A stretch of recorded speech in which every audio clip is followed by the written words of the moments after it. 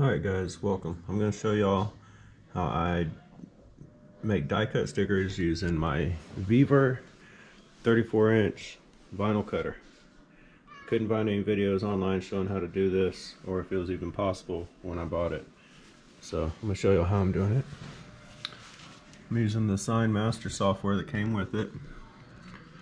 And I actually put them all on a page like this together. I don't want to completely close off of everything and then mess it up. I guess I can close here, but I organized them all on the page. I did the contour cut all the way around all of them, and I put in a 4% outline for each of them. What you want to do is you want to use the little apple icon up there, the contour cutting, and you first get the cut using that, but then once you're ready to actually print and cut it, you're gonna cut over here to Cut Wizard. You'll click on that, and then it's gonna pop up this screen where it's gonna give you basically options to print and cut both. Without this screen, you're not gonna make it happen. So you can click here, you don't have to, but I'm just showing you kind of the breakdown. Right now it's viewing both. Click here, it's print only. It's going to show what it's going to print. Then it's going to show what it's going to cut only. It's going to do both these operations separately. It's going to print it in your whatever printer you tell it to. I'm going to print it to my HP DeskJet 2555E. It's just a very basic printer. And then I'm going to cut it on my Vevor KW870D. So once you get it ready to print, you want to go in there and set the properties to whatever quality you should. I'm gonna always use photo paper on my glossy, and then set it to best quality for the print quality. Click OK. I already did all this. I already printed it. So that's the preview page. I already printed it out. And here it is all printed. So when you do this, when you put it into that page, it's going to set these registration marks. It's going to put them in there for you. So when you print it, it's going to come out of the inkjet printer one way probably, and then you're going to load it in different way into here. So what you want is this top one that has the extra box on it. The other registration marks are just a crosshair. None of the other ones have the box. The box is the starting point. So when you load it into your machine, you're going to want to load it like this, so that the starting point is down here. And it's real hard to do while I'm holding the camera also, but you're going to basically line it up, you know, wherever you feel comfortable or wherever you think is lined up. I have my own reference points. You're going to lock it down. So I'm going to do holding the camera here. And then I'm gonna try to make sure that's pretty straight, because I want these to come out good. Now the only thing, guys, I haven't been able to figure out, and maybe one of y'all can help me figure it out, is when I'm printing this one, it has some extra lines that it's printing. I don't know if you can see it at the top of the car or on the side. It's only doing that on some of the images. I'm not sure why. Usually it cuts most of that out, so I'm not too concerned about it. But if any of y'all can chime in the comments, let me know why it's doing that. That would be very helpful. So right now my registration starting point's here. Obviously my knife head is over here, so it's not in the right spot, but it's going to tell me where it wants me to start when I press print. So I'm gonna skip the print operation because I've already done that, and that's what's nice here. You can toggle between the two if you want to. I'm just going to go to cut. It's going to tell me which way to load it, where to put the registration mark. And you see, it's going to tell me that I'm supposed to position my cutter 1 inch to the right and 1 inch below the registration mark. So I'm going to go ahead and do that. At first I was trying to measure it, and I'm not measuring it anymore. I'm just eyeballing it. So I'm going to go offline, and I'm going to move it. It's already roughly 1 inch to the right, so I'm going 1 inch below. Roughly. I'm not even going to measure it because I don't know that it matters, and it seems like it just takes too long. I'm gonna hit origin to mark that as the origin point. I'm gonna come over here. I'm gonna click next. Moves my paper, and it tells me to go ahead and align the cutter with the top right registration mark. So I'm gonna come over here. I'm gonna go back offline again. And you see right now, it's not anywhere near it. So I'm gonna move it over. And I'm gonna try to get it right above it.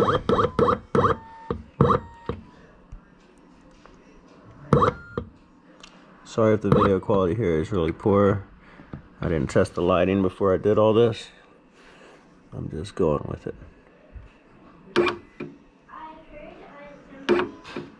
Now you can use the keyboard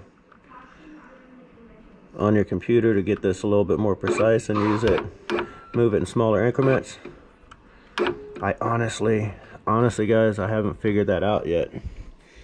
It's pretty close. It's not actually accurate. I wish I could figure out how to use the keyboard. Either mine's not working right or I just don't understand the instructions. I'm sure it's simple and I'm just missing it. Alright, so now it's saying go to the left mark. So I'm supposed to move it over to that one.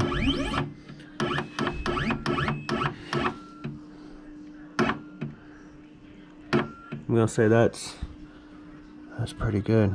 Hang on. Oops. Right there. I'm gonna go with that. Alright, I'm gonna click next. It's gonna tell me to go to the bottom left corner. So I'm then gonna move this to the bottom left corner. And I don't know why, I just like to do slow movements whenever I'm moving it on this axis, because it seems to sometimes throw it offline if it goes too fast. I might not need to be doing it this slow, but that's the way I'm doing it.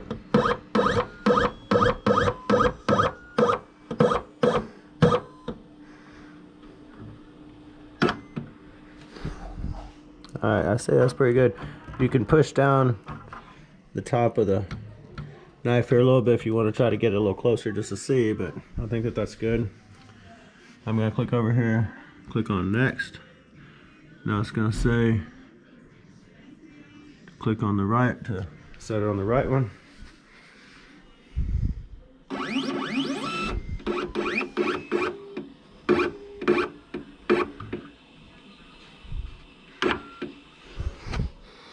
Now you see the page doesn't seem square because I should just be able to move it straight over, but I'm not. I have to move it back just a little bit. Alright, I'm going to set it for there. Now when I get that last mark, I can go ahead and reset the origin. Come over here, and then you're going to click next. It's going to say calibration complete, and then you can do your cut now. If you wanted to, you can do an alignment check, and it's actually going to cut a little mark right on the horizontal part of this hash mark and this hash mark, and you can see if it lines up. I just go for it. It's never going to be 100% accurate because there's not an optical eye built into this machine. It sounds pretty rough whenever it's cutting these die cut stickers, but it gets it done. Might need to change my blade soon.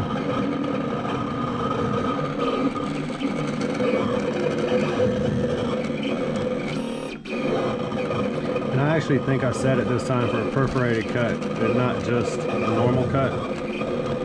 You can set it for contour cut or perforated cut when you're doing the outline. I'm not sure if I did it correctly for a perforated cut this time, but I was trying to. Regardless, it's going to cut it one way or the other.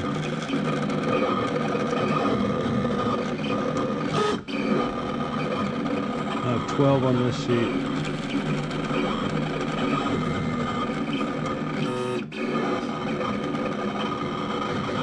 Probably a little under 3 inches each.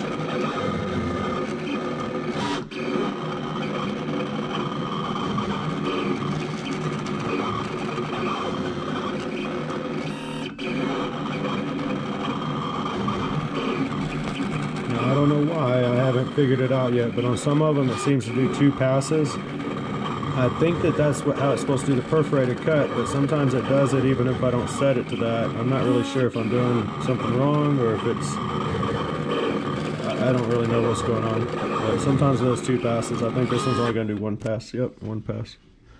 Alright, you need to just unlock it.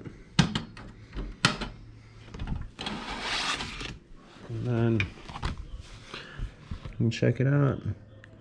It looks like it actually didn't calibrate too good on this one. It still cut it within my outline. The top ones are way better. The bottom ones aren't very good. But as it goes further down, the contour gets further and further down towards the top of the car. It gets lower and lower as it goes down the page. So definitely not perfect.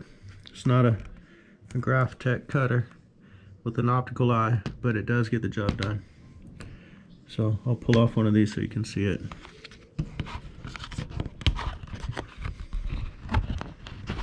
Let's see, I'm gonna set down the camera for a second.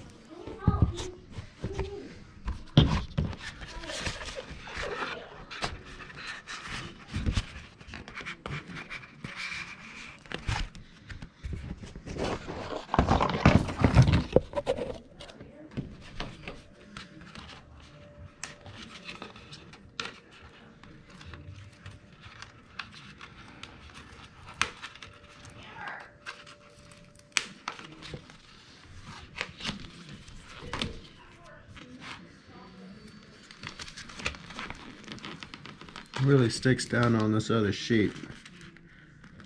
Alright, so it peels right off. Look at that.